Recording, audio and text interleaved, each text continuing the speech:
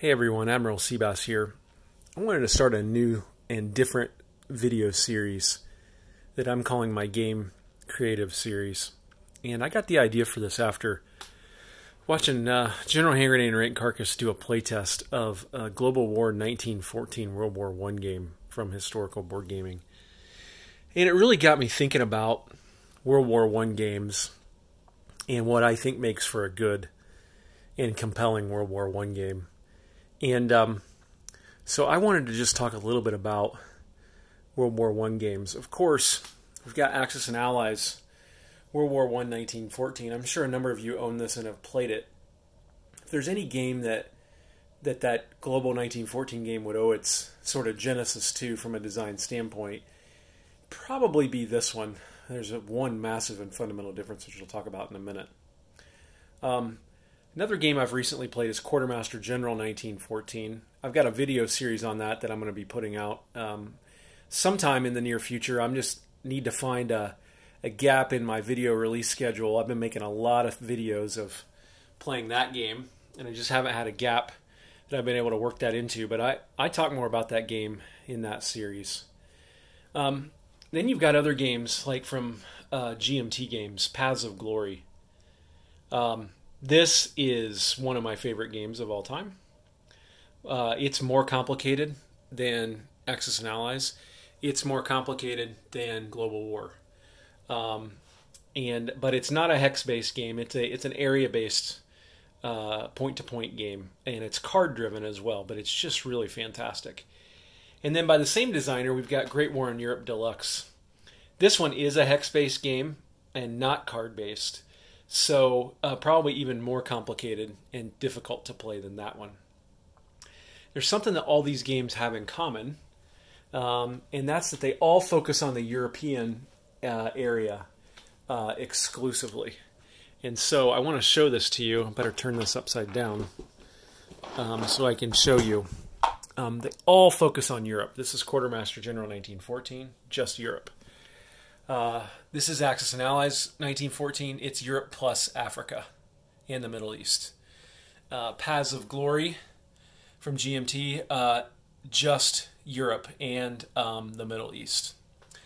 And then Great War in Europe Deluxe is a little bit different in that it's not one single continuous map. It's three separate submaps for the Western Front, the Eastern Front, and the Middle East and Italy. And so they all focus on Europe. And from a game creative standpoint, that's what really struck me about the playtest that General Hand Grenade and Rank Carcass were doing on Global War. Because it is a global map that they're using for that game. And I just find that it doesn't fit for World War I. And again, just in terms of watching them play that, I haven't played it myself. But the point is that they're developing this game, and I thought it would be good for Historical Board Gaming to have some feedback from people like me and others, maybe some of you who are watching this video, about that. And I'm going to try to illustrate what I think the issue is with a Global 1914 game in a very simple terms. And so let me turn this around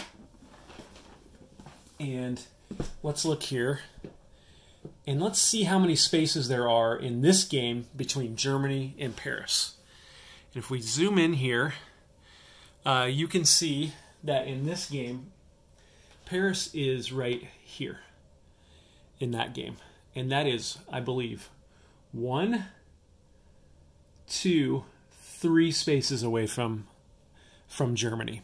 And anybody who's played World War I games and studied World War I knows that, you know, the German drive to take Paris is probably the most critical part, was the most critical part of that war that everything hinged on.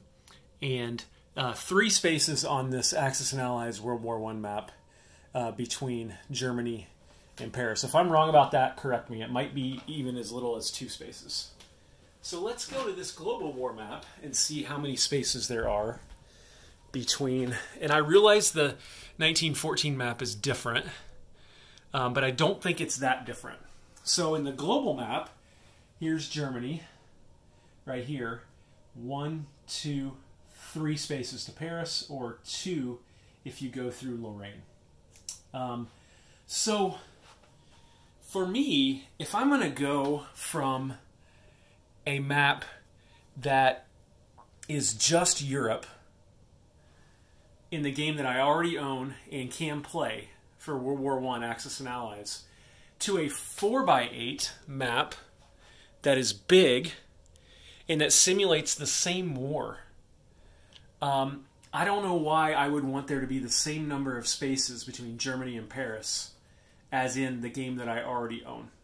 For me, what I really love about what historical board gaming has brought to this game versus Axis and Allies Global 40 is that it's bigger, right? There's more spaces. It's still strategic, but it's more tactical, right? You've got more options for how to get places and go places versus Global 40. But coming from Axis and Allies 1914, where it's just focused on Europe and Africa,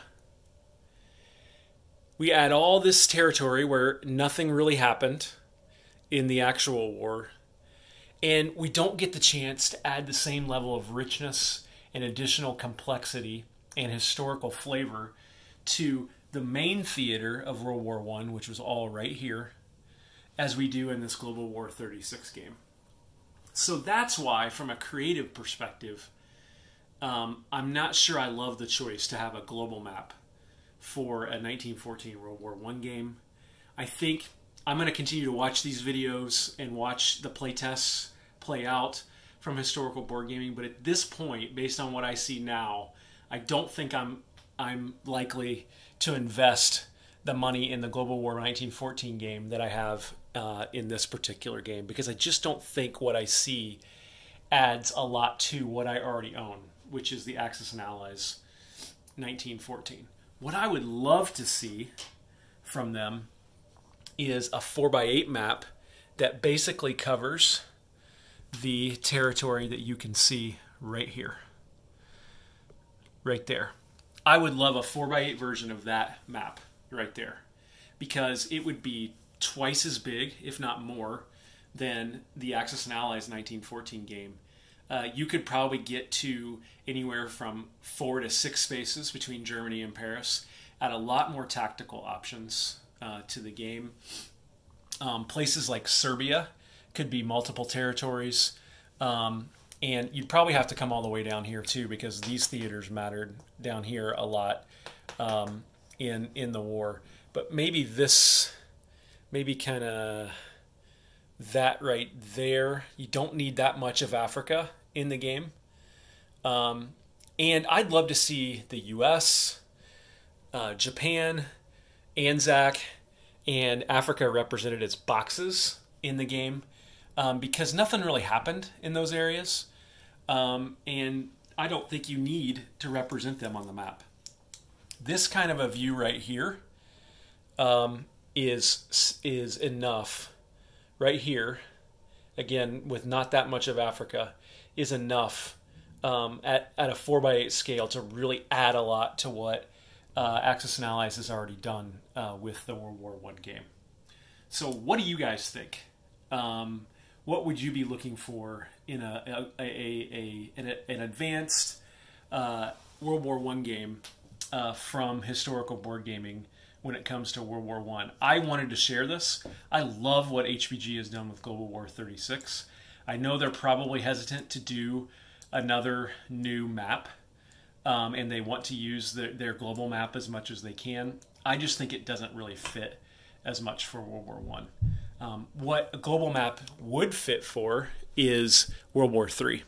I know they've got a 2025 game coming out that covers the global theater war. I'm not as interested in that. What I am interested in at the global scale is a World War III game set in either the 1960s or the 1980s. I would buy that in a heartbeat. That would be fun. Could you imagine having A-10 Warthogs as the U.S. player? Could you imagine having MiG-25s as the Soviet player? Nuclear submarines, options for nuclear war, etc., that would be something I would definitely invest in at the global scale. I'd love to see them do a 4x8 map of the European theater for World War One. I think they could reuse that for other Axis and Allies types of games like Napoleonics Wars. I think they could reuse that for a European theater World War II game, which would be worth playing all on its own.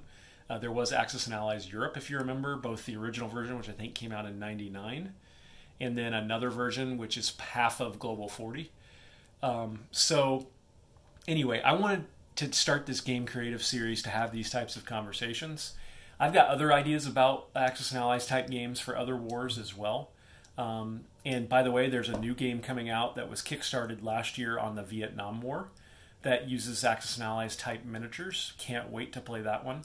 So what do you guys think in the comments? Does World War I fit the global theater and a global map? Or would you rather see a more European, Northern African, and Middle East map at a size like 4x8 that would really, really add to what Axis and Allies done? Let me know in the comments. I hope you enjoy this new series. Admiral Seabass signing off.